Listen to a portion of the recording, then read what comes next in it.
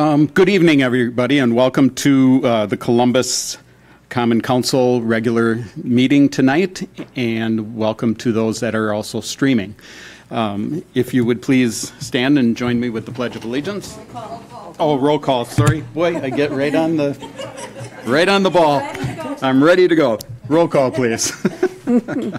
Finkler. Here. Hammer. Here. Gray. Present. Motive. Present. Reed. Here. Rolke. Present. Steiner's excused. Okay, now Pledge of Allegiance. Thank you.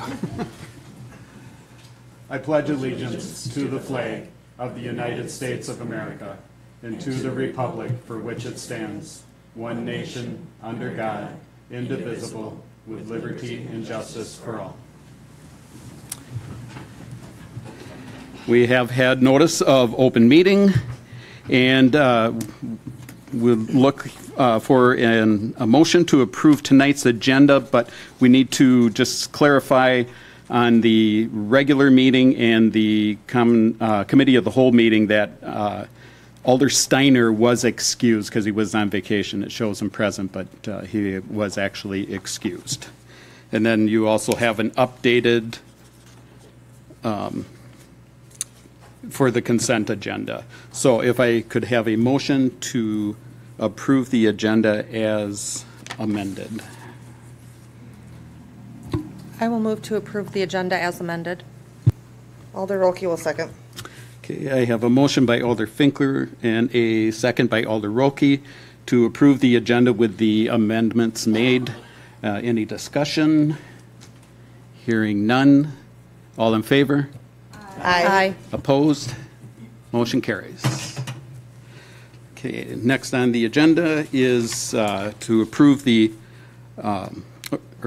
correspondence and communications. So first we have Randy Keene. So if you could go up to the podium, state your name and your address, please.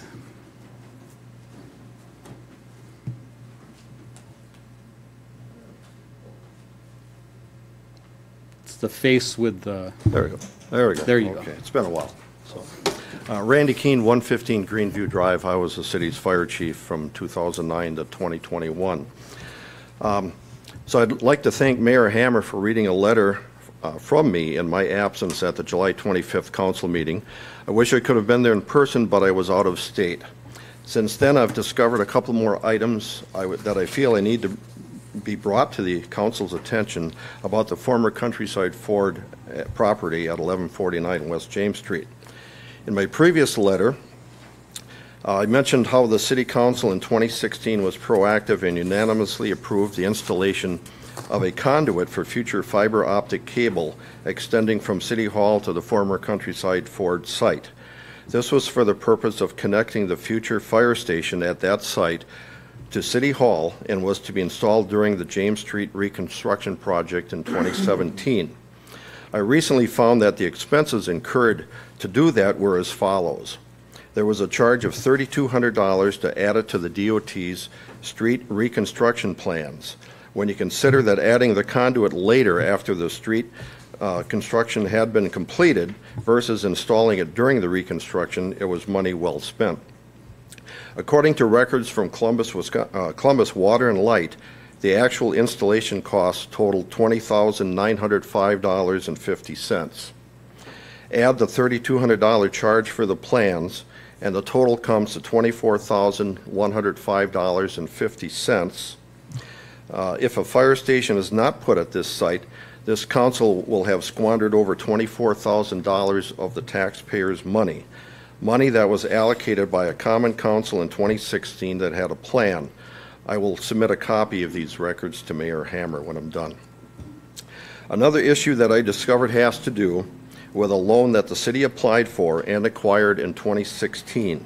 The city applied for a loan from the Board of Commissioners of Public Lands Trust Fund Loan Program. The requested amount of the loan was $800,000. The breakout of the $800,000 figure for the fire station and library would be $700,000 for the purchase of property for the fire station and $100,000 for the purchase of property for the library.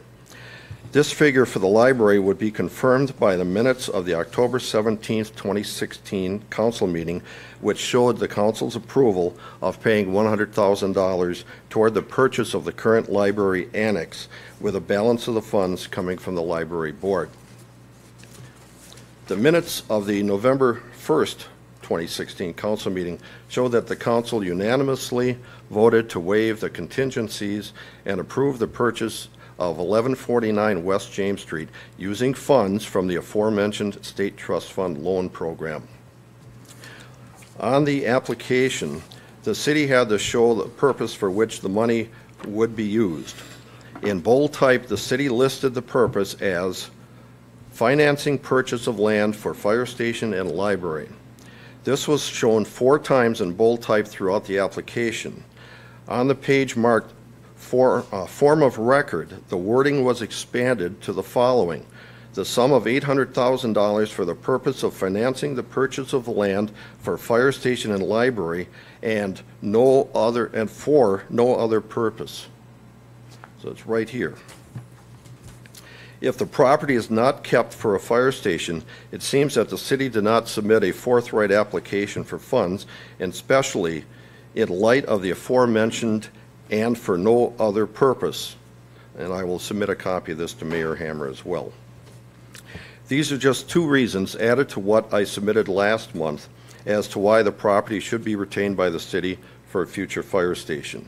But the most important reason is location. As I mentioned last month, I looked at 7 other sites, or other areas in the city that had a lot big enough for a fire station. However, all were not good sites for various reasons. The West James Street location would provide optimum response times for the firefighters to get to the station, as well as respond to emergencies. If a station is not built there, where will it be built? Any decision on this site will affect the residents of Columbus for the next 50-plus years. If a station is built on an inferior site, we will have to live with it for 50 years or longer. I heard the excuse that the city wants to get that property back on the tax rolls. I can understand that thinking, but what is more important, having dollar stores and retail stores that will come and go over the next 50 years, or having the optimum location and response times for emergency services for the next 50 years? I know there's a closed session scheduled tonight with this property as a topic. I ask that the council and staff take a long and hard look at this for the sake of future generations of Columbus citizens. Thank you. Thank you, Randy.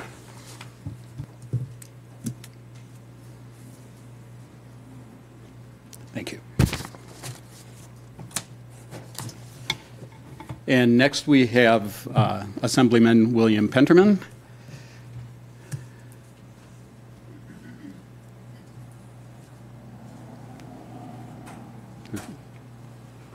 He's got it on. Okay. Thank you. All right. Hello, everybody. I'm Will Penterman, proud resident of the city of Columbus. I live 3 blocks away. I just walked here on this beautiful but muggy summer day. So there's a lot going on in the state assembly. A few things I want to talk on. There's many things we could talk about. But big things are we passed the state budget. That was passed and signed by the governor early in July. So we've completed that process. And I also want to talk about shared revenue real quick. So shared revenue is one of those issues that's it's been a concern of many local municipalities since I was a very young child, let's say. So Wisconsin was actually one of the first states in the country, it was the first state in the country to implement a state income tax. And from that, originally 90% of that went to the local municipalities through what's referred to as the shared revenue program, because it was generally at the local level where services could be provided best, as local municipalities generally know what's going on best in their local community. But over time, that number kind of flipped. So it used to be about 90% went back through shared revenue, and recently it's only been about 10%. So the state's been keeping more money for state programs and less has been distributed to the local municipalities through shared revenue. So this is one of the key problems we saw going into session. So I won't get into the ideas and the credit and whatnot, because the discussions have been ongoing for the last year or so. But essentially, what ended up happening was 1% of, 1 cent on the overall sales tax. So Wisconsin is a 5% general state sales tax. But 1 penny of that 5-cent sales tax on every dollar purchased will now go directly to our local municipalities. So as the economy grows, our local municipalities are going to get more of that money. Specifically, I'd like to focus on the city of Columbus. So the percentage increase varied from municipality to municipality on who got exactly how much. But the city of Columbus specifically will see a 28% increase in its 2024 total aid increase through the existing municipality aid and the supplemental municipality aid. So it's important because, I mean, let's not be naive about the effects of inflation. The price of everything has been going up, and as citizens have been expecting more. You know, we all want quality fire, EMS. We all want, quality municipal services. So I was very proud of the overall bipartisan effort that was undertaken in the end to bring this about. It was a true team effort. Politics is oftentimes kind of a messy ordeal, and there's name calling, and then don't get me started with the media not going with good quality press releases and whatnot, but that's another story for another day. But just very, very pleased with the work that went into making this happen. With the budget, so Wisconsin entered the budget season with a surplus, so we're in a good fiscal state, unlike certain other states in the union. So it was my goal that we're going to invest in key priorities, shared revenue, one of those big things, education, and then fixing roads and transportation, just basic governmental stuff. But also, a lot of that surplus was taken in through overtaxing. So that's the people's money. It was my intention that a lot of that needs to be returned to the people of Wisconsin. So included in the budget that I voted for was the largest tax cut in Wisconsin history. Super proud of the effort that went into that as well. Unfortunately, most of that was vetoed by the governor for reasons I'm not going to get into. He just seems to have a different direction, different ideas and whatnot. Won't get into the politics of it.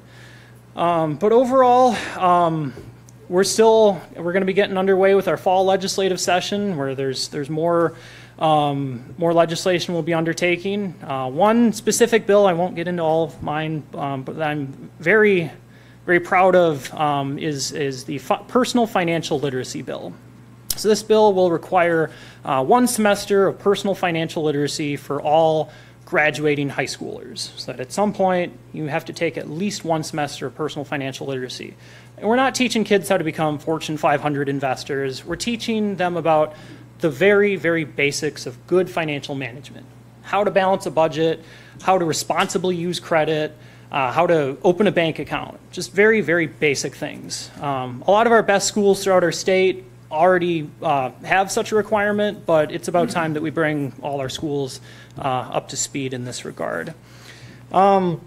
Briefly, I just want to touch on, I have the distinct privilege of being part of the Wisconsin Historical Society Board of Curators. I actually had a meeting down there yesterday down in Madison, and they took me into some of the archives, and they knew I was coming because right there on the conference table, they had a number of maps from a random city they happened to pull out, City of Columbus. So it was really neat to see how things have changed and how things have stayed the same, all the way going back to the 19th century. And I will just let you know that a lot of those maps are available online through the Wisconsin Historical Society website. Up until about 1930, because then you run into some copyright issues. But I encourage everyone, if you're fascinated with history and how things have changed, stayed the same, check it out. A lot of good resources there. So it's just a really, really neat experience. I also, at the request of Alder Rolke, I had a Wisconsin state flag flown over the Wisconsin state capitol that I will present to you, Mr. Mayor, and Alder Rolke. But first, I will stop talking and take any questions you might have. Does anybody have any questions? Thank you for coming. Yeah, appreciate it very much, and appreciate what you've done with that. So Absolutely. I also have a little certificate that certifies it was flown over. Yeah. There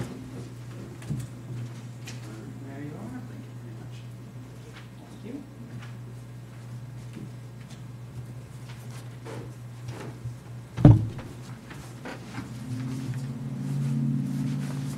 then, Nick, I will hand this over to you, and then you can have the guys take the flag down. We can put that one in to keep and put this one up in its place. So thank you. Thank you very much. All right, as we move on to consent agenda, Council and Committee of the Whole minutes with the amendments, approve the operator licenses with the updated piece that you had, and then we have a street closing request of the Columbus School District for a color run. And Janet Sawyer is here in case anybody would have any questions regarding the color run. So. Alder Motive would like to make a motion to pass the consent agenda with the amendment regarding Alder Steiner's attendance at the last meeting and the additional licensee on the for the 2023-2025 licensing period. Alder Rolke will second. Okay, I have a motion by Alder Motive and a second by Alder Rolke to accept the consent agenda with the amendments in there. Any further discussion on this? Hearing none. All in favor? Aye. Aye. Opposed? Okay, motion carries. And thanks, Janet, for your efforts with the upcoming color run. So. Okay, and we will move on to new business. Item number 1, the application has been withdrawn by the owners per our Safe Built inspector. So with that, we will then move on to item number 2, which is the consider and take action on resolution 7-23, and it's a resolution amending the final resolution authorizing public improvements and levying special assessments against benefited properties. So if we could have a motion to adopt resolution number 7-23. Alder Finkler will move to adopt resolution 7-23. Alder Motive will second. Okay, I have a motion by Alder Finkler and a second by Alder Motive to adopt resolution number 7-23. Any discussion on this? Hearing none. All in favor? Aye. Opposed? Motion carries. And next on the agenda is to consider and take action on the updated or on planning and zoning interim services with Vanderwall and Associates. Chris Schwartz had presented this last time, and so if there's could have a motion to approve using them as an interim. Alder Motive will make a motion to approve that we engage Vanderwall and Associates to provide the interim planning and zoning assistance to the city. Alder Rolke will second. Okay, I have a motion by Alder Motive and a second by Alder Rolke to approve using Vanderwall and Associates to provide interim planning and zoning assistance. Is there any further discussion on this item? Hearing none, all in favor? Aye. Or Or the- take a roll. Yeah, money, yep. Good, thank you. Roll call, Pat, please. Gray, Aye. Motif, Aye. Reed, Aye. Roki, Aye. Finkler. Aye. Motion carries. Okay, next. Next on the agenda is to approve the license application change for Cardinal Lanes. And this was all presented last meeting by Jason of Cardinal Lanes. Alder Finkler will move to approve the alcohol application to change premises description for Cardinal Lanes. Alder Motif will second. Okay, I have a motion by Alder Finkler and a second by Alder Motif to approve Cardinal Lane's license application change. Any further discussion on this item? Hearing none, all in favor? Aye. Opposed? Motion carries. Next on the agenda is to approve CHLPC's Facebook request. And I believe that was with, working with David to, in establishing the Facebook page for them, so we would need a motion to approve them for their Facebook request. Alder Gray moves to approve the CHLPC creating and maintaining a Facebook page. Alder Roki will second. Okay, I have a motion by Alder Gray and a second by Alder Roki for CHLPC to start and maintain a Facebook page request. So, any discussion on that? When we say maintain, it means that David's going to be maintaining it, or are they going to have, because I thought we had talked previously about wanting to make sure that it was, nobody could post on the page and that David was going to work with them. So I just wanted to make sure the wording is correct. And Katie is here. If you... Yeah, do you have comments on that? You're on. Yeah, so our intention is just to have a Facebook page similar to the way the Cable Commission does. The Travel Commission, I believe, has one. So whatever steps we need to take to do that appropriately, we just need to know what those are.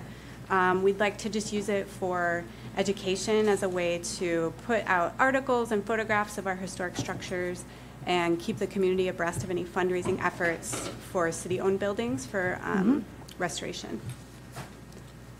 So not to be picky on the wording, but should we be saying CHLPC to create and maintain, or should we say that CHLPC works with city staff to create and maintain a Facebook page? I think it's worth clarifying. Okay. Then I move to amend the approval to CHLPC working with city staff to create and maintain a Facebook page. Gray will second. Okay, I have an amended motion by Alder Finkler and a second by Alder Gray for the, to work with city staff to create and maintain a Facebook page. Any further discussion on that? Okay, all in favor? Aye. Opposed? Motion carries. Next is the consider and take action on the fire department pickup truck. The information has been submitted with all the costs associated with it.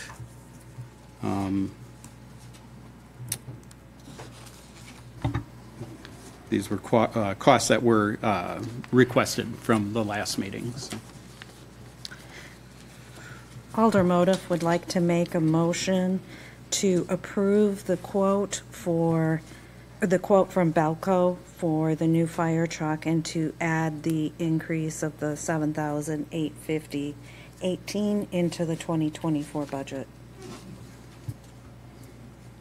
Gray will second.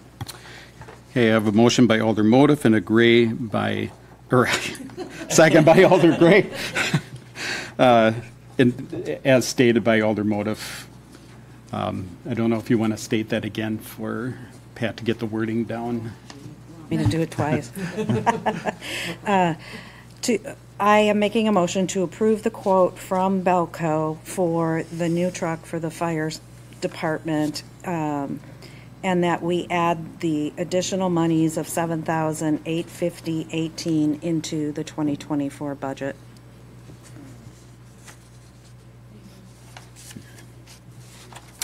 Any further discussion on this item?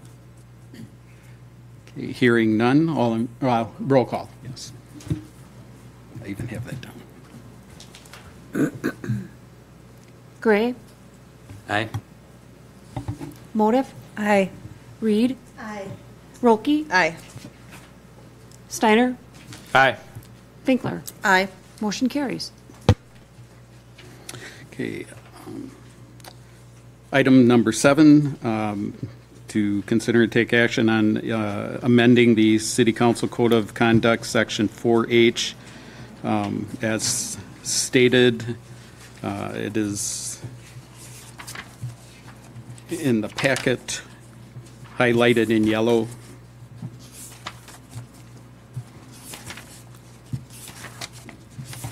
If I can find it. Page 3 And 4. and 4.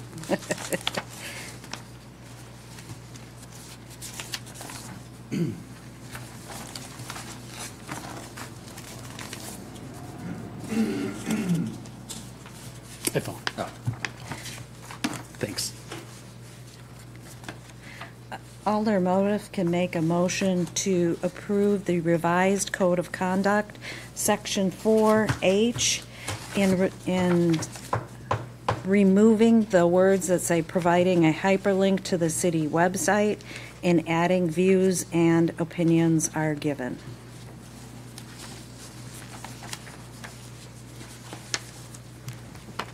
Alder Gray seconds. Okay, I have a motion by Alder Motive and a second by Alder Gray to accept the revision of Section 4, Item H, removing providing a hyperlink to the city website and adding views and opinions are given. Is there any further discussion on this item? Okay. All in favor? Aye. Opposed? Motion carries.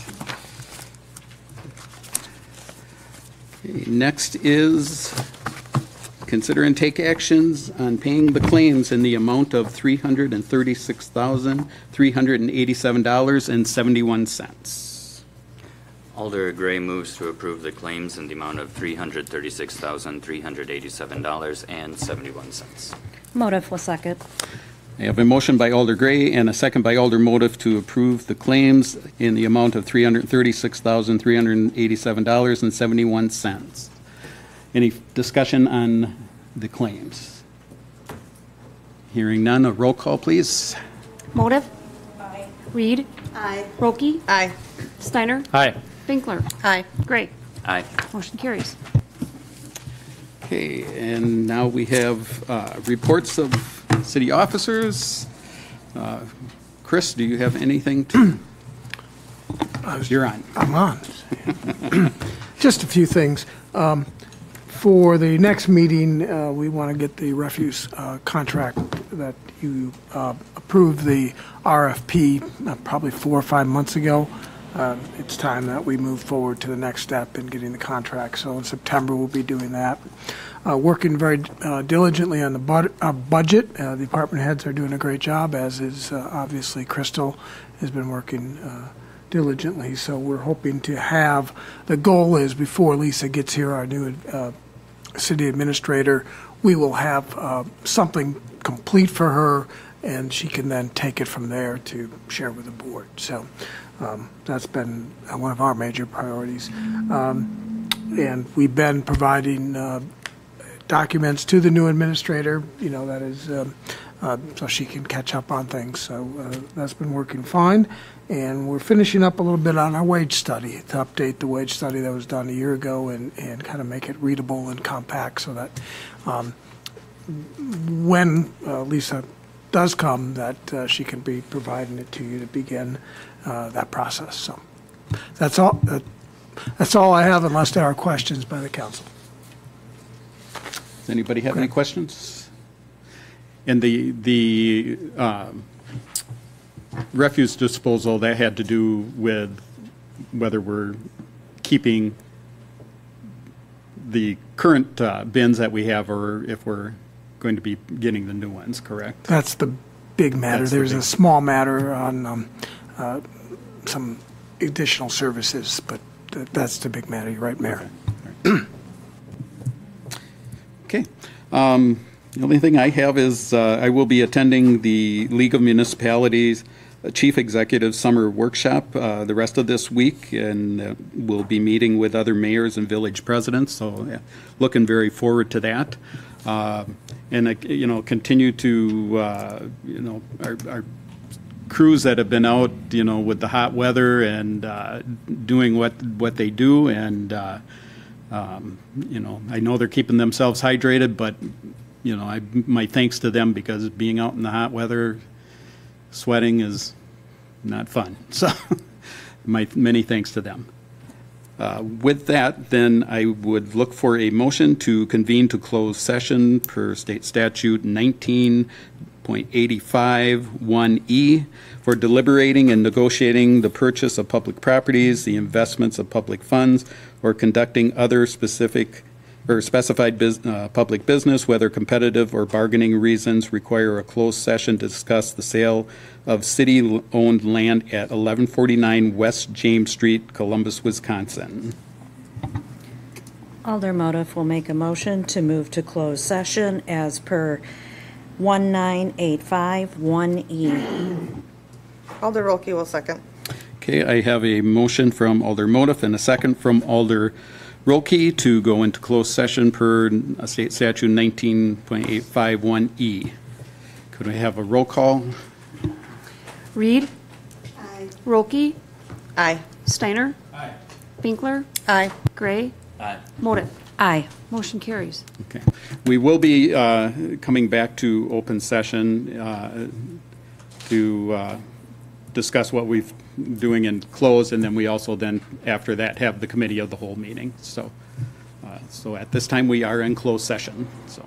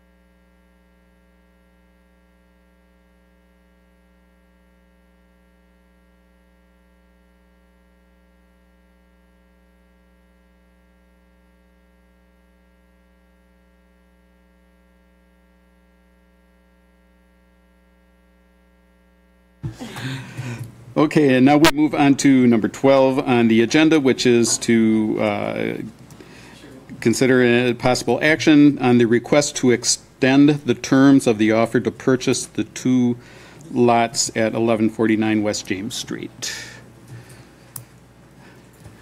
Alder Gray moves to accept the amendment to the offer to purchase for the extension of October 1st of 1149 West James Street. Alder Motive will second. Okay, I have a motion by Alder Gray and a second by Alder Motive to extend the terms of the offer to purchase at 1149 West James. And I'm going to call for a roll call on this. Discussion. Oh, discussion, yes. Any further discussion on this? Yeah, I just have a few things that I want to say, and I'm going to try to read my notes that I scribbled down here. So I would like us to not extend the offer to purchase for that property. And the reasons why I would not like it extended is that this is something that has been slated for as a public safety building area, and I would like that to still be considered.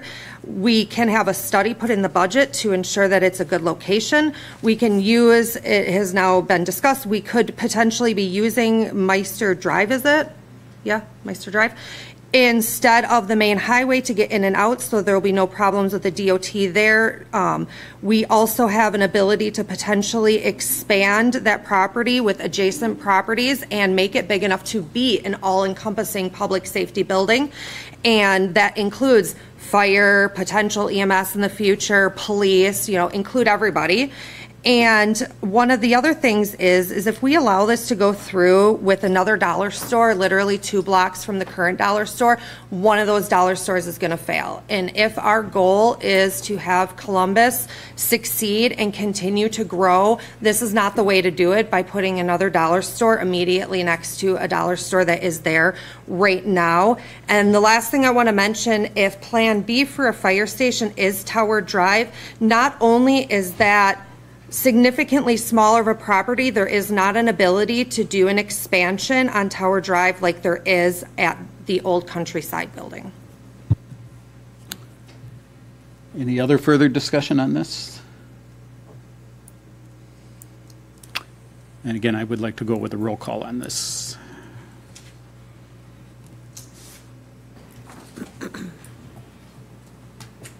Rolke, Nay. Steiner? Aye. Finkler? Nay. Gray? Aye. Motive? Aye. Reed? Nay. Tie. Hammer?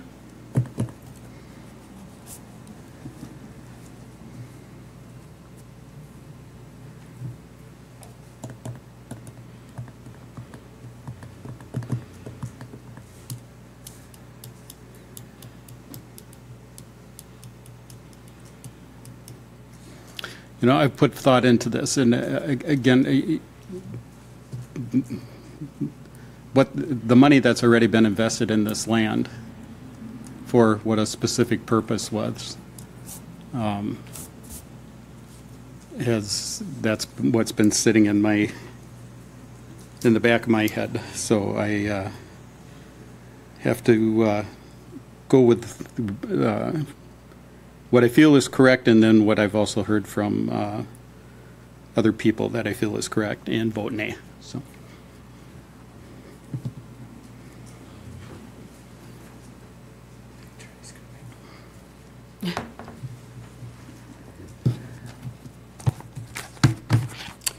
With that, I would look for a motion to adjourn. I will move to adjourn. Reed seconds. Okay. We have a motion from Alder Finkler to adjourn and a second from Alder Reed. Any further discussion before adjournment? Hearing none, we are adjourned. We will be going back into the Committee of the Whole meeting. You want to? Does anybody need 5 minutes? 5 minutes. I could.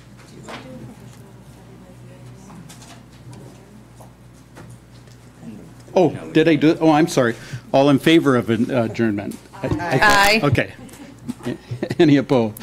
We are adjourned. I'm sorry. No, I thought I did that. But, yeah, thank you.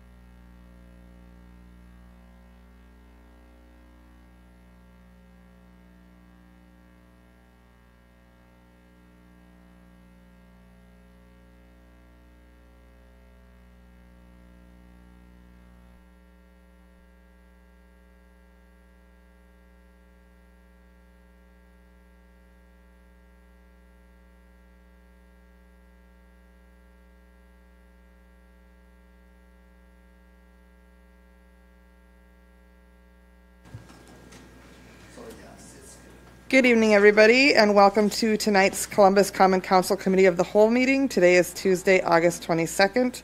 And Pat, if I could have a roll call, please. Finkler. Here. Hammer. Here. Gray. Present. Motive. Present. Reed. Here. Rolke. Present. Steiner. Here. All present. Thank you. Tonight's meeting has been properly noticed, and I am looking for a motion to approve tonight's agenda. Alder Motif will make a motion to approve tonight's agenda. Mayor Hammer will second. Thank you. I have a motion from Alder Motif and a second from Mayor Hammer. Any further discussion? All those in favor? Aye. Any opposed? Do we have any citizen comments for this evening? Nobody else. For Okay. the show. All right. Included in your packet tonight, you will find department reports for July of 2023 from DPW, the fire department, the library, police, treasurer's report, wastewater treatment plant. And next on the agenda is to discuss the disposal of city-owned asset of the 2017 Ford Police Interceptor SUV. I believe Chief Weiner is going to speak to us about that.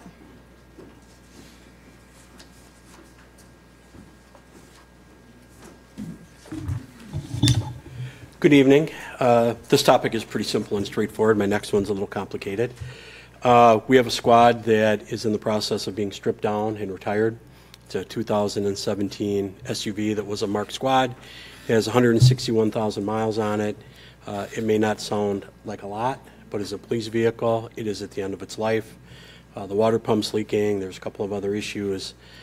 So by city policy, we have to communicate with the city administrator about our intentions. We have to offer it to other city departments. I did both of those, and then the end result falls on me to make a recommendation on what we want to do with it, and to come to you guys for a blessing. So my request is to be able to dispose of it through an online auction, which we have in years past. Very straightforward. The transaction is very smooth.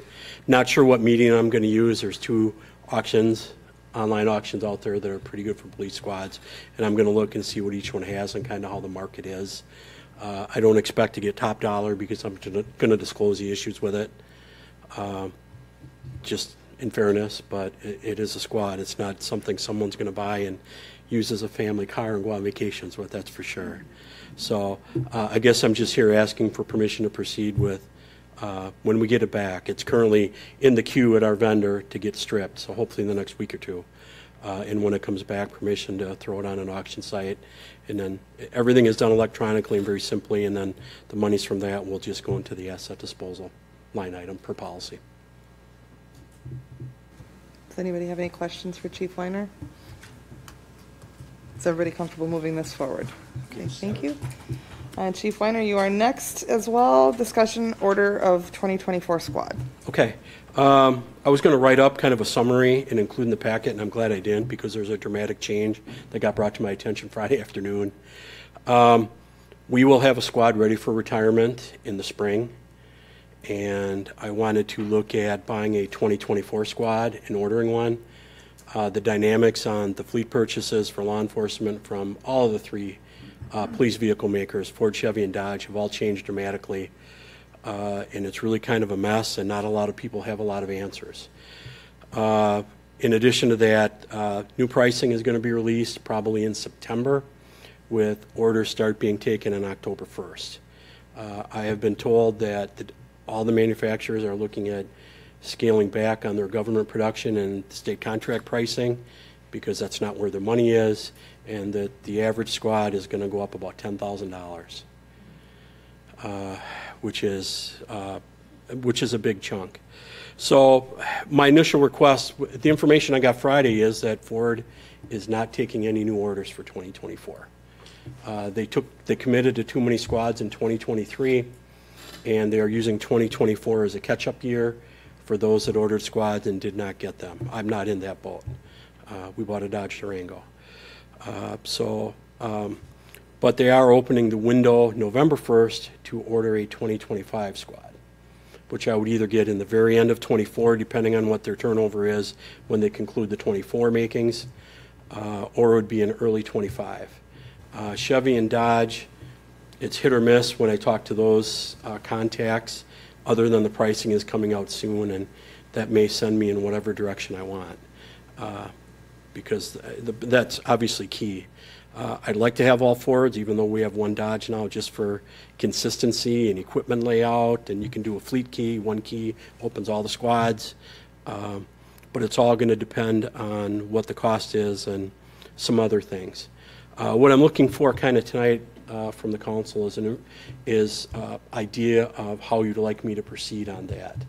A couple of different things are going on. The last couple of years, I guess maybe it's a frowned upon practice, maybe it's not. The last 4 squad cars we purchased have been done with budget amendments, and unused wage monies have been transferred, and we've done it that way. Potentially this year, we would be able to do that as well and allocate that money. As you know, I'm in the process with the union of doing a lateral entry hire, and I've got the language worked out with them. I don't have the position posted. So there's a chance that we could hire for the 2 final vacancies quickly.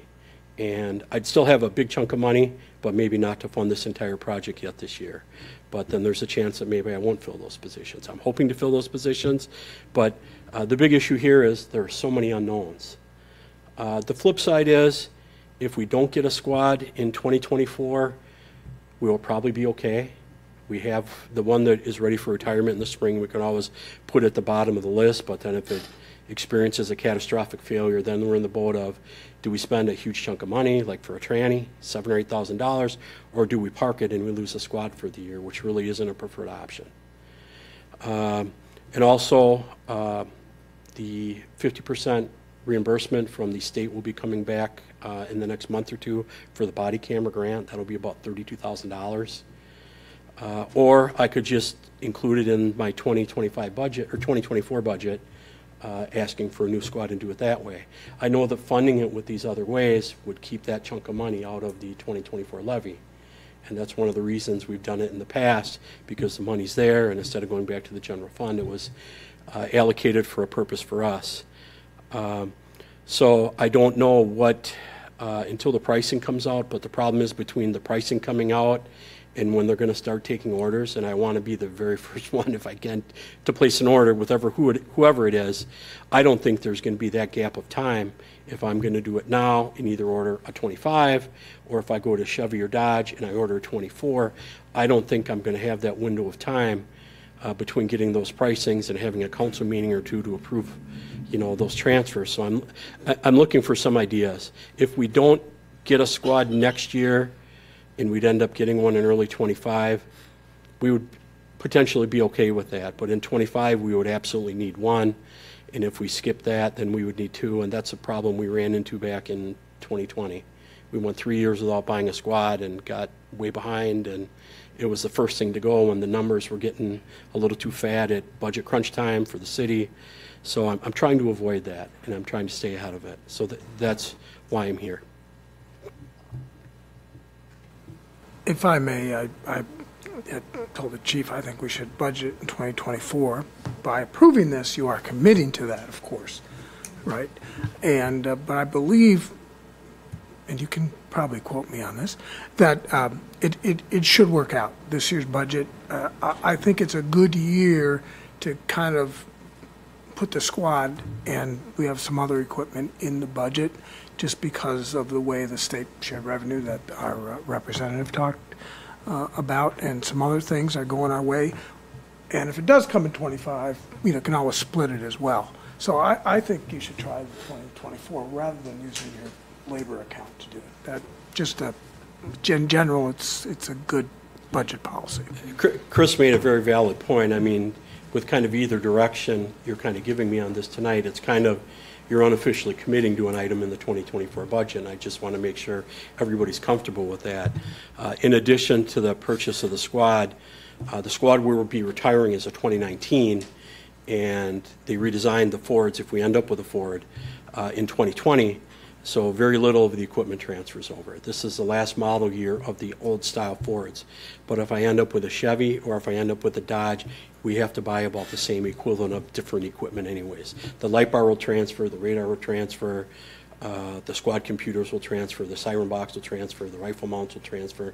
Prisoner cages don't, consoles don't. Those are all vehicle specific. Push guards that we have won't transfer, so that will be, and I'm just picking a rough number, probably an additional 15 to 16,000 for the first time around. But then if we can, when we retire that squad down the road, which may be after my retirement, most of that equipment, unless if whoever we go with makes a big decision, can just be transferred over, and then the flip cost would probably be around 7 or 8, just for some routine stuff. So it's a big buy-in first time around. So it's complicated, and I apologize. But Friday when Napleton Ford reached out to me and just said, hey, you can order a 25 in November, but you can't order a 24 or get a 24 because of their backlog. That kind of shot my plans. So unless if Ford or Dodge, or unless if Chevy or Dodge are that much more expensive than the Fords are, my preference would be to go with a Ford. But if Chevy or Dodge are a lot cheaper and I can order it and be sure that I'm going to get it in 24, I may change brand again, and it's just what we have to do. Alder Reed? Oh, thank you. I definitely want you to be able to get on the list as soon as possible, especially in light of the list closing very quickly after opening last year. Yep. If you were able to get your order in a month and a half, would you need to give a down payment immediately, or how does that work? If I end up going with a Chevy or with a Ford, it'll be through Napleton. Napleton does not have the Ford state contract, but for us only, they have offered to honor the state contract pricing, so there would be no payment. I've talked to them about it, and we can pay when we pick the squad up. So if I go with a Ford through Napleton, probably be the spring of 25, so then perhaps if it's budgeted in 24, we'd have to carry that money through. Or, and I don't know if this is an accounting principle thing that isn't good business, we could have the payment December 31st and pay them a couple of months before the squad comes. And in all honesty, we've done that before, just to clean out the books before the end of the year. Thank you. Alder Motive? I'd just like to echo that I think we should have you put an order in right away and try to get the vehicle that you want right away. I'd hate to see you have a couple of years accumulate and run into some sort of situation, excuse me, where you don't have proper equipment. Or if something goes bad is for the city as a whole, and there's not that much, Right. There's not enough funds available in 25 to fund a squad, then we're into 26, and then we're 3 years. The worst without a that squad. happens is we carry it over in a budget, and that's just an accounting easy thing to do. Sure. So I didn't know. I've heard mixed things. Crystal's not here. About does carrying over monies from one budget year to the next year hurt your levy numbers? Oh, okay. Because that was one thing I'd heard once before, is that if you carry over, that amount goes against. No. Okay. I guess that's why I'm a cop and not a finance person. But I'm obviously, as I've shown in the past, I'm going to make the best decision based on the bang for the buck, and especially when I can get it, and that I'm assured I can get it. I know many PDs ordered Fords last spring, like spring of 22, and are just getting them. So there's a little hesitation in my mind about Ford, but in the Dodge Durango, we took delivery of one. The officers, it's really their mobile office, and one of the things I don't like about the Durango is the inside interior is much smaller. And when you have a vest on and a gun belt and you've got an equipment console and your computer, and that one is being set up now, so I'm going to be curious how it's going to be once we officially get it. But when you sit in that, it is noticeably more boxy and tight inside than the Fords or the Chevys. So I got a lot to balance what I'm going to do. Pricing is going to make a huge difference. I mean, if I can get one quickly and it's more money, I'm not so inclined to do that. Just a lot of decisions I have to make based on unknown information at this point. So that's kind of what I wanted to give you a flavor of. Till the price lists come out, I won't be able to give you a dollar amount. but I'll do it like I've done everything else, it is respectfully but thoroughly as I can, money-wise. Are we all comfortable with the idea that the chief should just move forward with researching and bring us what you want to bring us? Okay, thank you very much for your time. Okay. The next item on the agenda is to discuss the beautification committee plan for painting park garbage cans. That was supposed to be Paula Steiner, but she is unable to be here this evening. However, I do have a couple of notes just to answer some questions regarding some of the questions that were brought up last time. Paula did say that her husband also knows this subject very well and could probably field any questions anybody had since they've discussed it. But per Amy Jo Myers, pool paint would adhere to the barrels. There will be no painting above the handles to avoid some of the chipping issues and wearing issues that we discussed the last time we discussed the painting the trash barrel project. And the paint will now be included in the price that they're asking for participation in the event. Does anybody have any questions about this that we can pass through? Alder Steiner? Go ahead. Alder Motive? Okay, I have two. One, this didn't address the issue of topics, and are we going to be able to properly field what's put on the trash cans? Because we are a municipality, we have to be open to all. And then two, it's wonderful the paint will adhere, but what's going to happen when the paint starts to flake off and needs to be removed?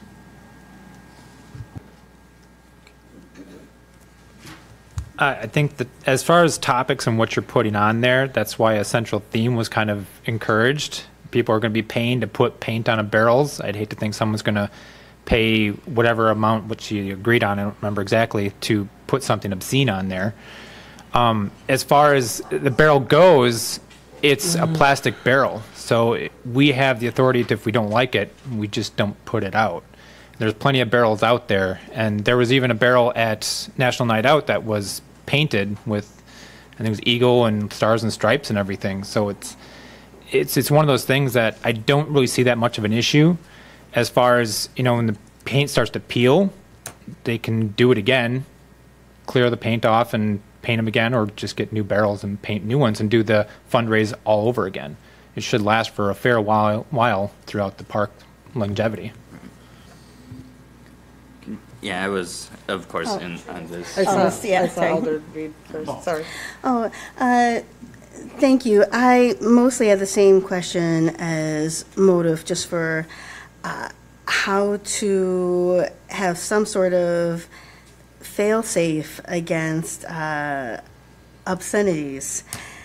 This could be just quite a little pickle for probably not that much money, depending on what folks are choosing to put on the barrels. And I really just don't want to be policing garbage cans.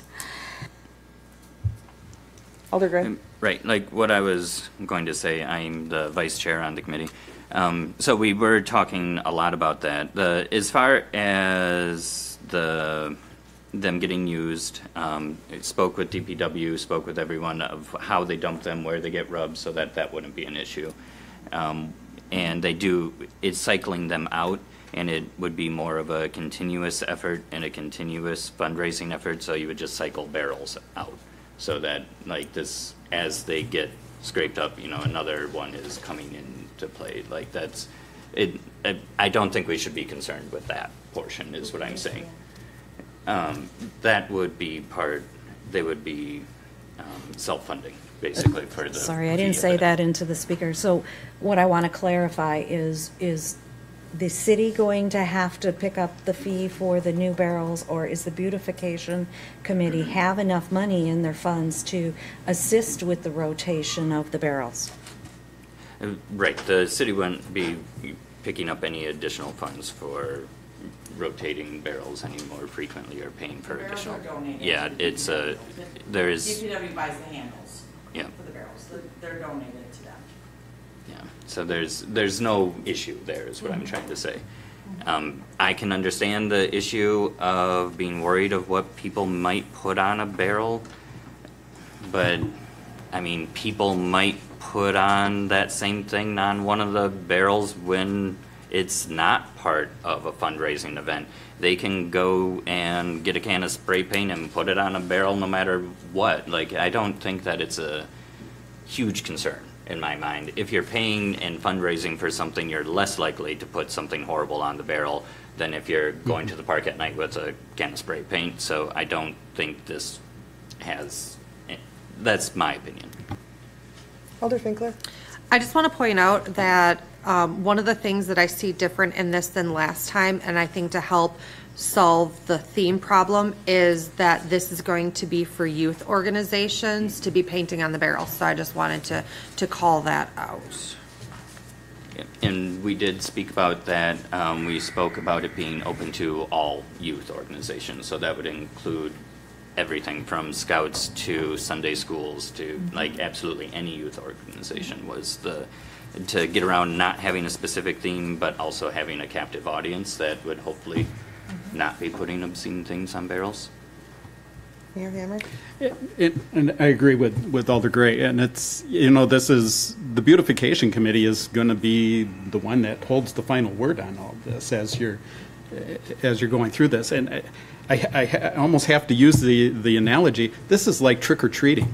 This should be a non-issue. It really should. This is a fundraiser. I think we need to trust our beautification committee to be doing what they've researched and to do. So I think this should just be a moot point at this point, and we should be moving ahead with this. So. Any other, oh, sorry, Paul. There's a very large difference between a can of spray paint to being taken to a garbage barrel and the beautification committee authorizing somebody to put something on a garbage barrel. Big difference. This will not be a problem until it's a problem. And once it becomes a problem, it'll be too late to stop it from being a problem.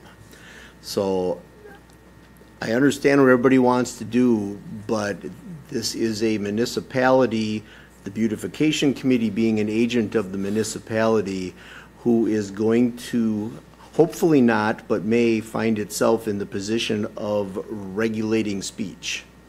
And as soon as you begin to go down that road, you have some very tricky steps to take. And it may never happen, and that would be great. But as soon as it happens one time, it will no longer be worth the fundraising effort that you're trying to support. So that's all I have.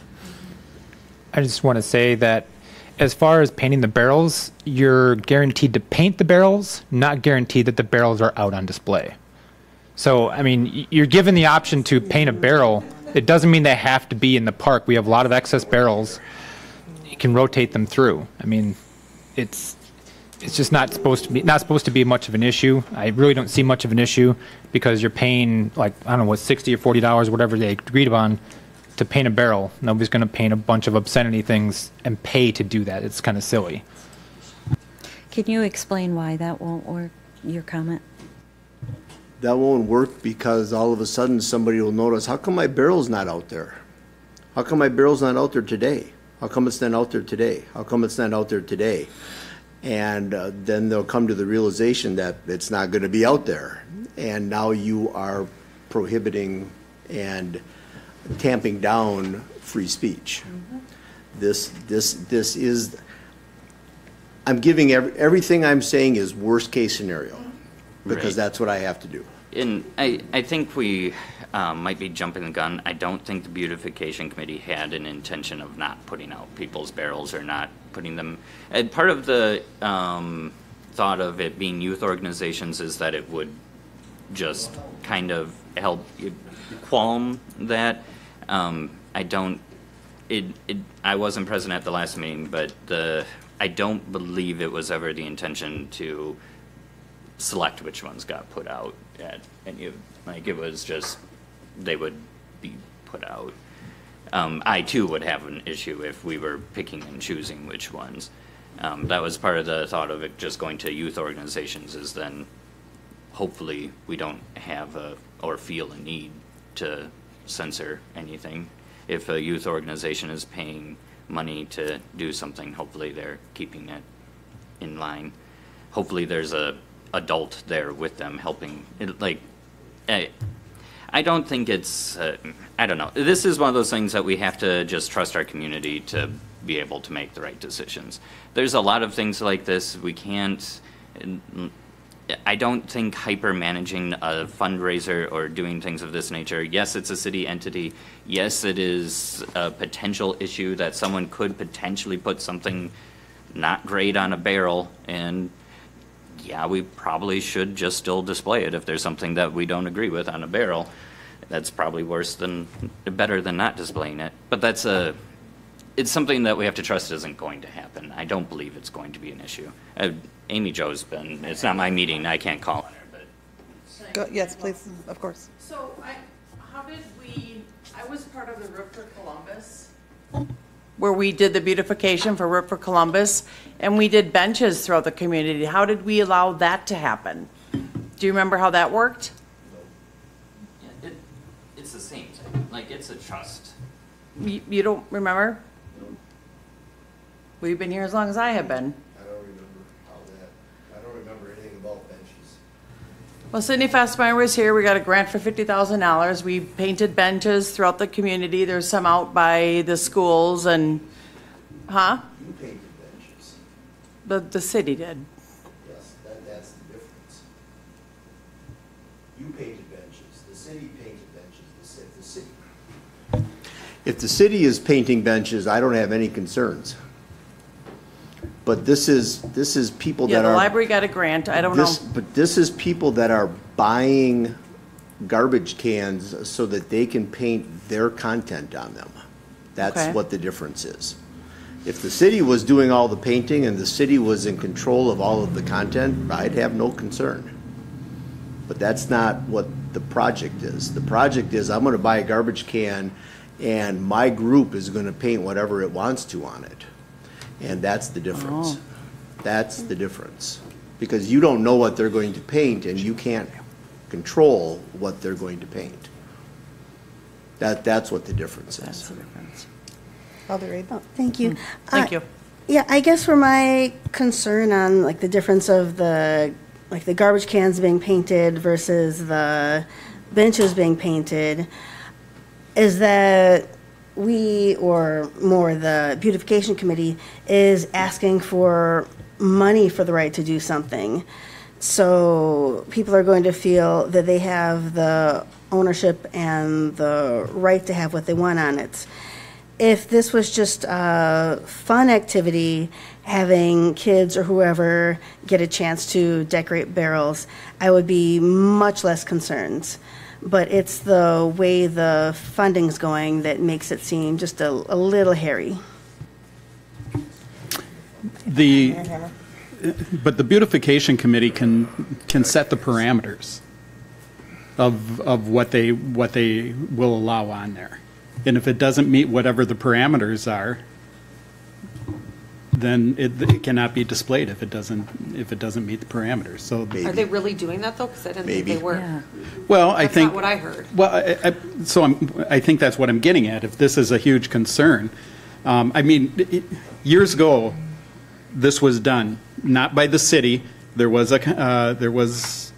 barrels were painted. The one that you saw at National Night Out, that's probably still one of the barrels from 20, 30 years ago when the barrels were painted for, I think it was for the 4th of July. And so there still are a few of those barrels that are still out. I think if the beautification committee sets the parameters, sets what the guidelines are, this really it shouldn't be an issue. Other motive? I think that there's something being missed here, and that we had this discussion over other issues a couple months ago, and I think that the city needs to look at its ordinance to get stuff in place as to what it will support and what it won't. We need to be respectful of freedom of speech, and if we go ahead and promote this at this time, I think we're setting precedent for other things, and we need to get that taken care of first. Alder Gray?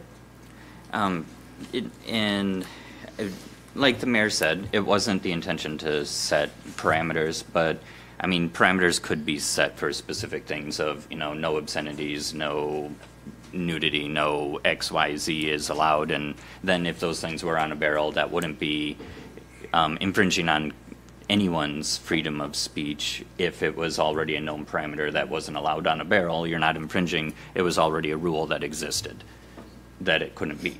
So there could be a parameter of rules for the youth organizations that, and the council could even set those parameter of rules that none of these items are allowed. But again, I think this is just, it's a fundraiser. It's with youth groups and a beautification committee. I don't think we should really, I don't think it's going to be an issue if people are afraid of it being an issue, just setting basic parameters of, no obscenities, no drugs, no nudity, whatever your parameters you want them to be. If they're set ahead of time, it is not limiting freedom of speech if it's already a known parameter. We could discuss this for a while longer, but I guess my question is, we have to do something with it. So do people want to see this back at the committee of the whole with some parameters? Do people want to move it forward under the understanding that we'd like to see some parameters? I guess I'd like to hear from somebody what you want to do with this now. I'm not comfortable moving this forward at this point. I think there needs to be things vetted as far as parameters and what we can and can't do legally without getting ourselves in trouble. Okay. I am perfectly happy moving it forward as is. I would also be amenable if people wanted to if council wanted to set parameters to it. Either way for me is fine. Okay. I think we should move it forward as it is. It's really not going to be a terrible issue because we're looking at youth groups. We can set a theme, which is going to get people to, I want to sign up and paint these types of things, not whatever I want. I personally, I don't see it as an issue, but I think we can go forward with this and just wrap it up with committee beautification. Alder Reed? Yeah, I feel like it's not quite ready. I mean, we could move it forward with the expectation of parameters being given, but I don't know if they're going to be acceptable. Alder Finkler? I'm good moving it forward with parameters. And I would like us to work with Attorney Johnson on that. Okay. Mayor Hammer? I'm fine with moving it forward with the parameters. Beautification committee setting the parameters. I'm also fine with moving it forward with some parameters that beautification committee sets. I trust them to do that. Next on the agenda, discuss beautification committee request for painting of murals and review certificate of appropriateness for mural on community center. This one I have to confess I know a little bit less about. I don't know if we want to discuss this one tonight or table it until Paula can be here. No? The only question I have is there already funds for this, or are they seeking approval of this to then fundraise for funds? There are no funds yet. This is just sort of to get the ball rolling on what we can do, and then they're going to start fundraising for it because it's going to be, I think they said about $10,000 or somewhere around there to actually do this, and beautification does not have money. The only other thing I had then is, I mean, I have no problem with the mural that was selected, but I had thought I had heard grumblings that it was going to be like murals from the hallway here. Yes, that's what we were shown last time. Yeah. That was discussed in beautification, then this is what they decided they wanted is Yeah, the you red don't, button. Yeah, this was the you have a easiest. copyright problem by doing that. Oh, So that okay. was To eliminated. get those paints out to that purpose, but beautification just decided they wanted this instead. Oh, okay. Yep. I'm good with it, sorry. Alder Reed? So I hate being so negative. I'm looking at what we were given. I know it's not a good computer copy, but it just doesn't look like professional work. That's not the final design. I know, but so far what I'm seeing, we really might as well invite, children groups in for doing the painting. I just can't picture paying or having $10,000 paid for it. I need to see a lot more detail, more things added. Right now, it's kind of a cute background that no one's going to really notice. I would just say to that you're getting a bit far ahead of yourself, because that's just an initial idea markup. Actually, she has another picture on her phone that's a little bit different than that. They're going to get more details. The person that they're doing is a professional muralist. It's what they do. It's going to look a little bit different than what you're seeing there, but all they're looking for now is just to review, is this okay, that can we move forward, and they'll have finer details down the line once they get funding. This is not the end-all line of what they're doing at all. It could change in the future. They're just looking to say, is it okay if we go forward with this? That's all they're looking for. Alder Gray. And this was, it was a big discussion at the beautification committee several meetings ago, what mural to use. And everyone basically decided on using the redbud tree. That's really all that we're wanting to get permission for, is to put a redbud tree mural on that wall. It's going to be redbud. This is a mock-up of a potential, something similar to what it's looking like. But they need to have, something. They need to have some sort of go-ahead from the council before they can start raising funds and actually doing it. It's not going, nobody wants something that looks like, unprofessional or not well done. It is going to be a good chunk of money. It's going to be professional. It's going to look nice. It's more of, redbud being the selection and moving forward so that they can move forward. That's really all it is. Alder Motive. I have less of a problem with what the picture is. I think that will be lovely once it's finalized. I do think I'd like to see the fundraising happen first. I'm comfortable giving permission for them to raise funds, and then we worry about what the picture is. I also would like to request that they raise enough funds that if something were to happen to the mural, like somebody comes along with a spray can paint, that they can afford to fix it, and that's not continued expense for the city.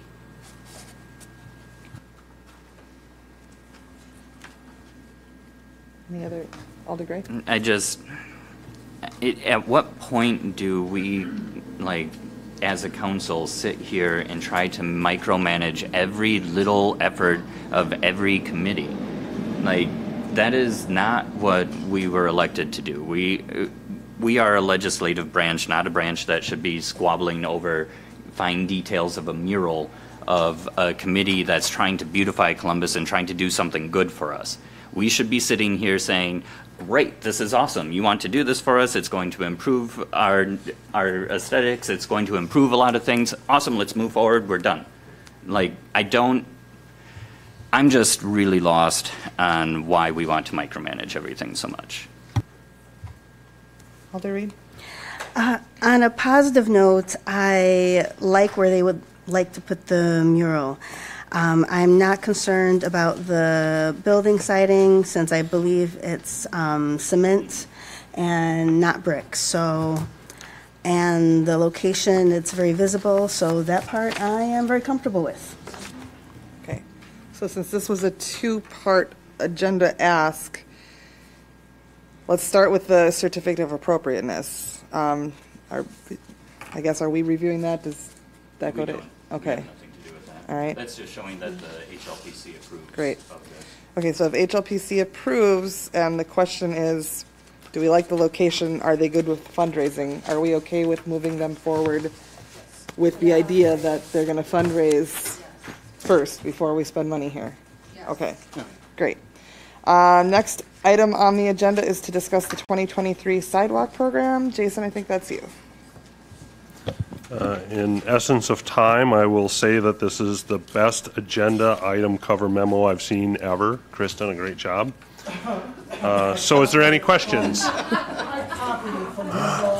No, that's not true. Chris, we agreed. We weren't going to discuss that. No, I think it's pretty straightforward. There was a program here. I know you guys had desired to do some sidewalk repairs, obviously, in the transition. The previous contract had expired. There was nothing in '23. I know we're getting a little late in the season to do that, but I think we could still potentially get some of this work done. I did cross-reference this with our capital project list and identified a few projects that I would recommend not doing sidewalk repairs on because they're part of capital plans coming up in the near future. I did talk to Crystal. It looks like there's some money in the budget for this. So I think the two options here is, do we try and do something yet this year, or is this something that we just, with Nick coming on board, do we coordinate with Nick, we put a plan together, we move forward in '24? So I just didn't want the time to pass and you as a group ask me why we didn't do sidewalks this year. Alder Gray? I mean, I don't have a strong feeling one way or the other. My personal preference would be Nick just got here. Let's get with him and get a good solid plan for next year. And I think it is late in the year. What we did get repaired wouldn't be overly hugely utilized yet this year. So I think just putting it all together I more holistically 100% next year. support that. Nick has enough on his plate right now. Alder Steiner? I just had a question. I'm looking at, this sheet. What are these numbers here for? Because there's no legend on this that tells me what these mean.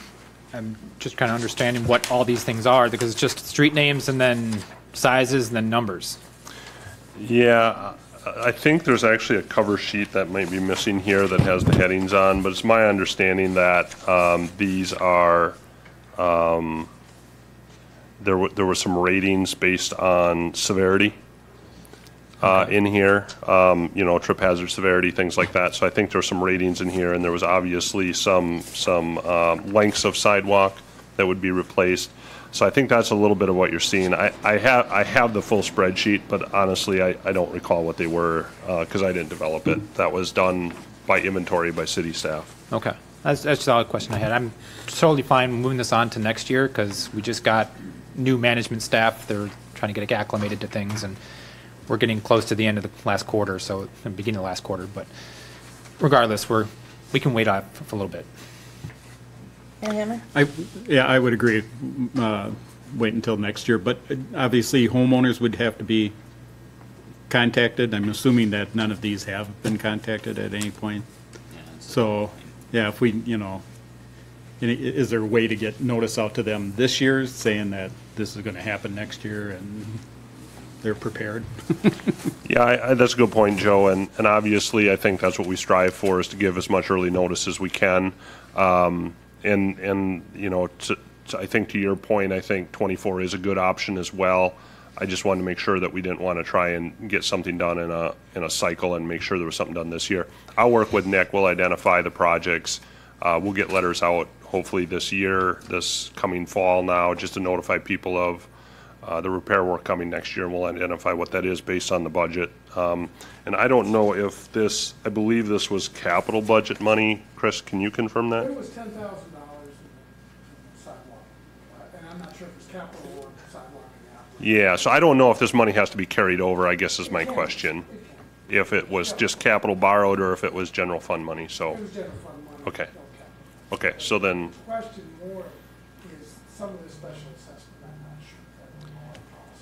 I'm not sure. Well, it's special assessed after the repairs are made. So if we don't do it till next year, the special assessments won't be applied till next year. So. But we'll get, the money will go next year, and some of it will be funded by special assessment. Yes, correct. It's fine. We're good. We're good. The lights on.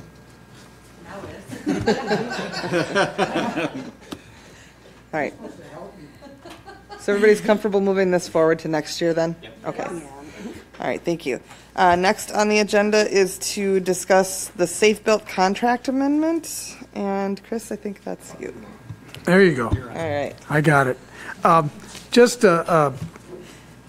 talked about this before under my reports, that as Brandon is no longer here, there are some decks, there are some sheds, there are some things that kind of fall through the cracks without Brandon doing them.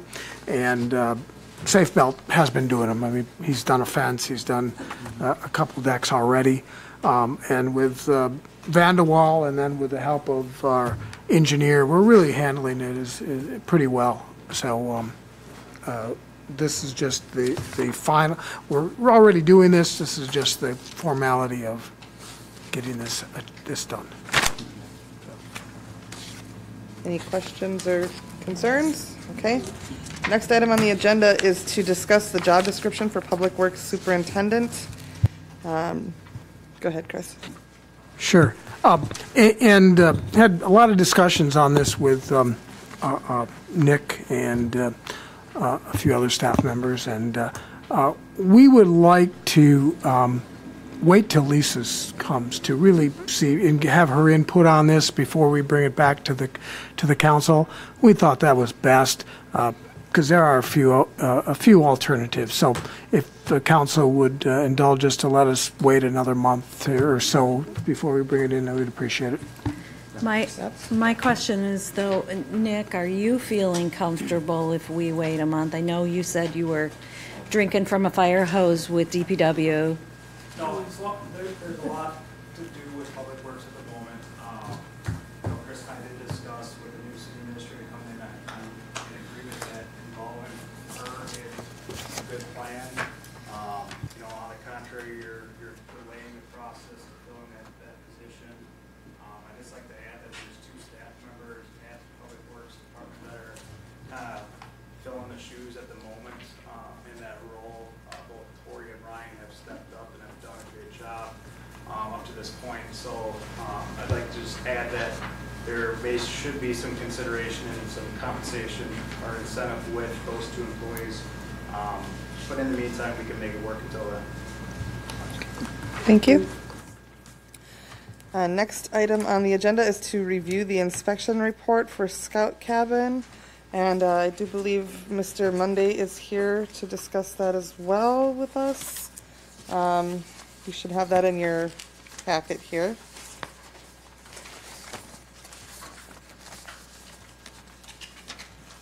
And Chris, why don't you go ahead and start us off there too?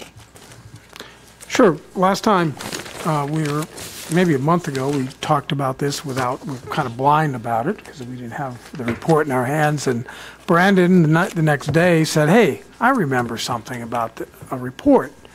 So he called the person who did the report, got another copy, and it was quite comprehensive. So we thought that, okay, now we have some sort of box of what types of repairs it may need, some cost estimates, probably a little behind. So we thought at least we bring it back to the council and see where they want to go next steps. You want something to put in the budget? Would you like to work with the Boy Scouts on see what they want to do first, and then maybe they can come up with a plan and give it to us, and which we can react to. So that would, and I think I'll find him. This gentleman was here. Yeah. You know his name. I forget it. Uriah. Right. So I don't know if you want to hear from him at this point. If you, please come up to the podium. He didn't have his uniform on, so I didn't recognize him. I will not sing. Okay, so I am here. Thanks for inviting me. It's a little bit of a late invitation. I can give my opinion on this. I'm a little startled to hear, hey, maybe the Scouts can come up with a plan, but we'll take things one step at a time. Okay, so I did receive and read this. There is valuable information in here. I do not view this as fully comprehensive. I should give a little caveat here. My day job is a civil engineer, so I might be reading a little more into this than your average bear. It mainly concentrates on some of the externally visible damage near the foundation and near the lower part of the walls, okay? And offers some solutions for how to deal with that problem. That deals mainly with, rot near the building line, some of the site drainage issues, et cetera. It does mention right in the first few paragraphs that the procedure they used was taking a tour around the outside of the building, kind of checking it out there, and then going on the inside of the building. They note very summarily a few things like, oh, roof issues, oh, some floor unevenness, but there's no indication in this report that they made a thorough investigation of, say, the attic, which I've been up there a couple of times and quickly left. Also, the crawl space underneath. Same experience. I've been down there a few times, made an assessment of what I felt I needed to make an assessment of, and left. I don't think that this particular inspection went there. If they went there, they didn't record it. So I guess whether or not they went there is a little immaterial. There are some cost estimates at the end. Those seem to be, again, just concentrating on some of those, near ground line foundational things. So I'm not going to second guess its accuracy with regard to that particular item. I would caution against looking at that dollar value and getting that stuck in anybody's head as, oh, this is what's going to solve the issue on the building. Okay. So those are my semi-professional views on it. From the scout side of things, I don't know that I would have anything different or better to say. I mean, it's really a matter of current building condition and improving it for safety, not like in the sense of, oh, scouts could really use this improvement or this expansion, or can we do something different with the space, right? That's not where I'm believing this needs to go. If we ever have that conversation, that's 3 clicks down the road. So.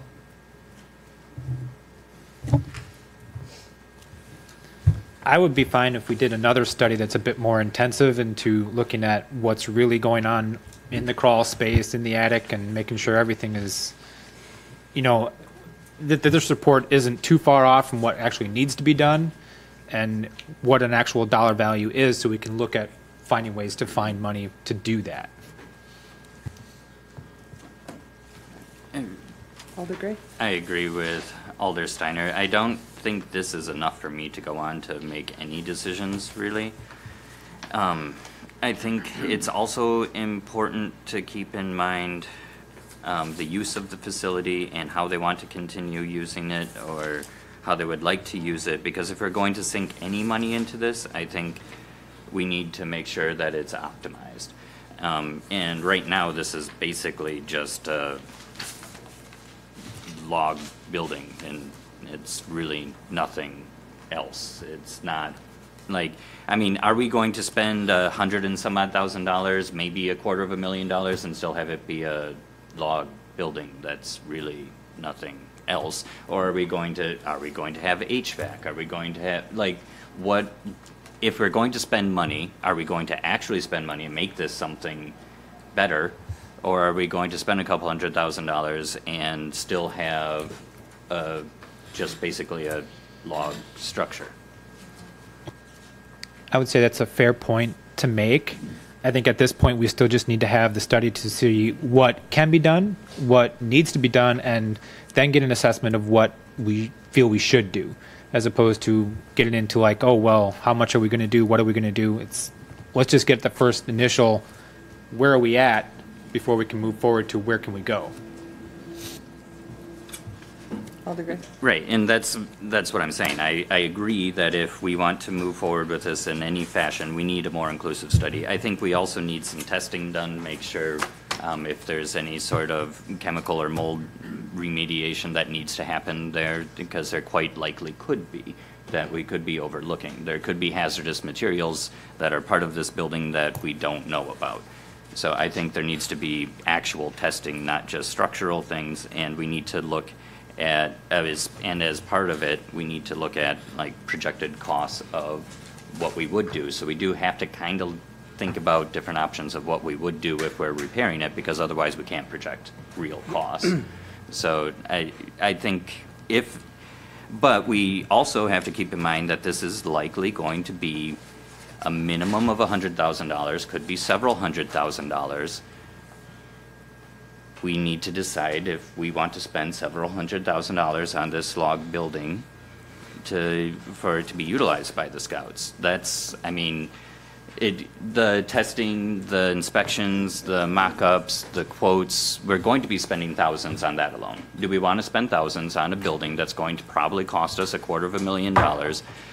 Or what do we want to do? Like, it is prudent for us to make these decisions now, to be honest, is what I'm trying to get at. Yeah. Alder Reed. Oh, thank you. Yeah, I was just really impressed to see that the previous study was as comprehensive as it was. I agree that we need to look under the building and see what's really going on under the roof. That'll be kind of big. I really think it'll be under $100,000 just to shore up the building and make it serviceable, to get rid of the rotten logs and replace the roof and some of the under the roof structures. Yeah, I mean, I'm really not trying to make it something that it's currently not. On a humorous side note, I received an email yesterday from the Driftless Folk School in Viroqua, and they were advertising a timber frame class for learning how to make your own logs. So that is coming up this fall if the Boy Scouts want to make their own logs. I think everybody in the troop has their Whitland chip earned now, and so we're, you know, well, I mean, we're ready to take the next step. Any other thoughts? I just think we need to decide if we want to, what we want to do. I need a study to decide. I think I do too.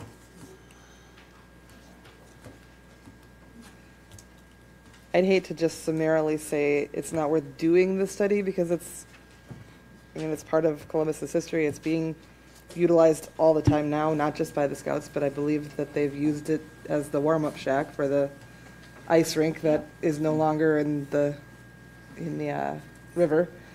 I think it's just its history alone is worth the cost of finding out. I think we owe it to that building and to all the people who have used it before and are using it now. Alder Motive? What is the cost of a study? Roughly.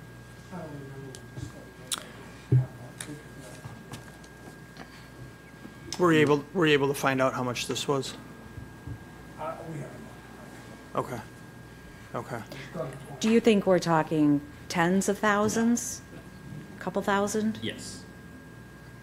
If it's just, I would, again, my sort of semi-professional opinion, I would guess under 20. Okay. So, and that might even be a stretch. I'll go further and say I don't think Alder Gray is too far off in his guess as to how much overall it might cost for repairs. But like some of you other alders, I also feel like that number needs to get put in place or, you know, lit up and then make a decision because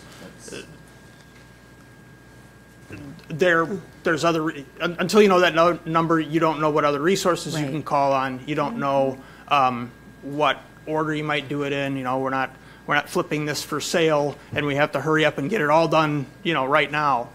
So, you know, there might be some priority that can get taken. So I'd also advocate, if I could, for that study to get a comprehensive estimated cost out there. I think we need to do the study. I don't disagree with that at all. I think once we get the study, the first thing we have to ascertain is, do the Scouts need a temporary home? Because I want them safe, right? And I think that that's what our decision needs to be, is the building safe?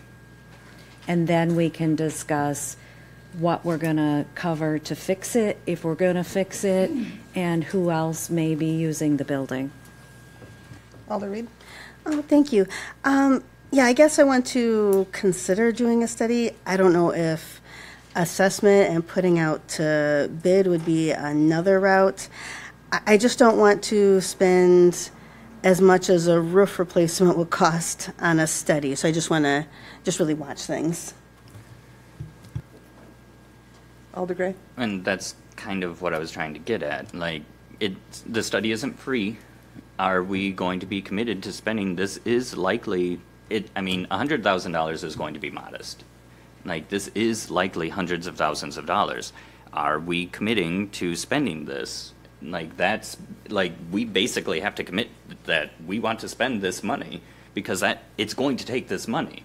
There isn't any sense in doing more studies or doing anything else if we're not going to commit to say we want to spend $250,000 on this log cabin. Well, but why because there's no sense in it. Like, why are we going to spend $5,000 to $15,000 to get more information that's going to tell us we need to spend $250,000 and then be like, oh, we don't want to spend $250,000, and now we just spent $5 for nothing. That's what I'm trying to say. We need to have some sort of level of commitment that we are willing to do this when we have $150K that we need to put into the pavilion for HVAC. We need roofs on multiple buildings. There's a lot of money that needs to be spent on a lot of buildings. Is this our priority? That's all I'm trying to get at. Like, this is a building that I think the Scouts are an amazing organization. I want to continue supporting them. But is this the priority that we're supposed to be spending our money on our infrastructure? Like, we have a lot of infrastructure needs. I'm not against the Scouts, and I don't want you to think that, but my goodness, we have a lot of money we need to spend. Do we want to allocate hundreds of thousands of dollars for this log building that is solely used for the Scouts? But why does finding out automatically have to mean that we are the Why ones are we who... spending $5,000? I'm speaking. Why does finding out automatically mean that we are the only ones who can spend the money on the improvements? Why can't we look for grants? Why can't the Scouts fundraise? I mean, I'm willing to spend a $5,000 or a $10,000 investment to find out what is needed and what revenue resources or assistance resources there are available. Can we just maybe next step see how much it would cost to have a study done? Because I know an educated decision is way better than an uneducated decision, and I know a study would give us education, but we're sitting here and arguing over how much a study would cost when we should just ask how much a study will cost. It's not going to cost us any money to ask how much a study would cost. That's fair. And it would probably be less expensive if we go back to the original vendor. Alder Motive, I'm sorry. I called on Alder Steiner I'm already. sorry. I just want to say, I think it's a little reckless to just dismiss something you don't know. So this scout cabin's just been sitting there. I mean, it's partly maintained the furnace and whatnot by the city because it's a city building. But like so many city buildings, and even you, Alder Gray, said last time that we just ignored it. It's just been sitting there rotting away.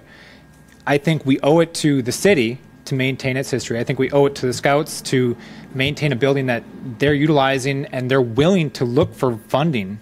There's plenty of Scouts in town that I'm sure will help out with the organization, help out with the fundraising.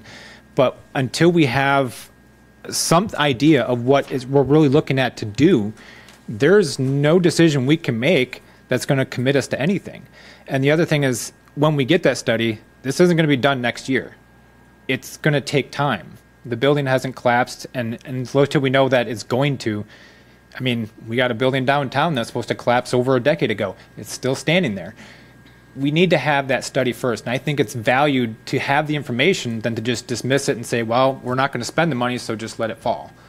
I think it's more important as our responsibility to say, this is our property. We need to make sure that this is what we have, this is what it costs, and that's part of the engineering that we do on everything that's done within the city. I think we should go forward with a study to make sure that we know what we're getting into before we dismiss it. Alder Motive? I was just going to say, I think we should make sure that we ask the vendor that we used for the first study, because he's already got some basis, and so it may be less expensive to go that route. Oh, and also, sorry, I didn't notice that you would... That's okay. No worries. Alder Reed? Oh, yeah. I would definitely second that and seeing if the vendor previously used is still available. I think that would just be such a nice starting point to possibly have some savings with the prior knowledge. Alder Gray? And all I'm trying to get council to understand is our municipality has a long history of getting lots of studies and not actually accomplishing anything with any of those studies afterwards and just spending tens of thousands of dollars on studies. I think we need to have some commitment that we're going to actually do something to spend the money, is what I'm trying to say. Like, I'm just tired of just wasting money on nothingness and not actually accomplishing anything. And that's my viewpoint. We need to either want to do it or not. I'd like to call for a vote as to whether we're going to go for finding out how much a study will cost or not. All those in favor of moving forward with a study to find out the extent of the damage and what it would cost to repair? Aye? Well, that wasn't quite the question. To find out what the cost is. First Oh, step sorry. is- yeah. I misunderstood. Okay.